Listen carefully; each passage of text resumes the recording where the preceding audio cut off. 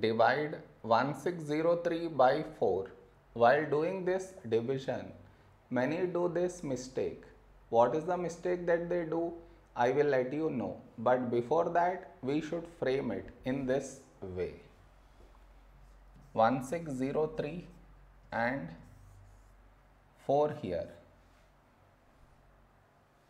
This is your step 1. Next.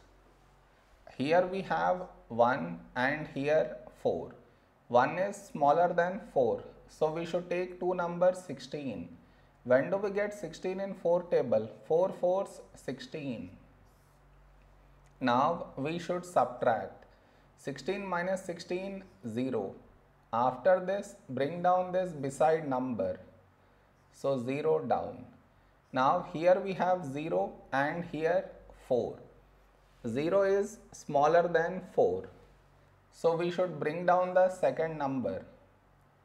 And the rule to bring down the second number is we should put 0 here. Then only we can bring it down.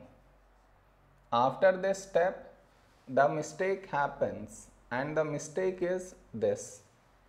Here we have 3 and here 4. 3 is smaller than 4 and we don't have any more numbers to bring it down. So what many do is they directly put dot, take 0, which is wrong. Why is it wrong? Because just now you brought this number down and in the same step you want to put dot, take 0, which is wrong. I repeat, bring the number down and also put dot, take 0. Bring the number down and put dot, take 0.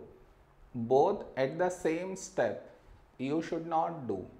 Instead, what you should think of doing is, which number should we take here? If I take 1, we will get 4. But 4 is larger than 3. So what we should do is, we should take 0. So 4 into 0, 0. Now we should subtract. 3 minus 0, 3. Over here, we did not bring any number down.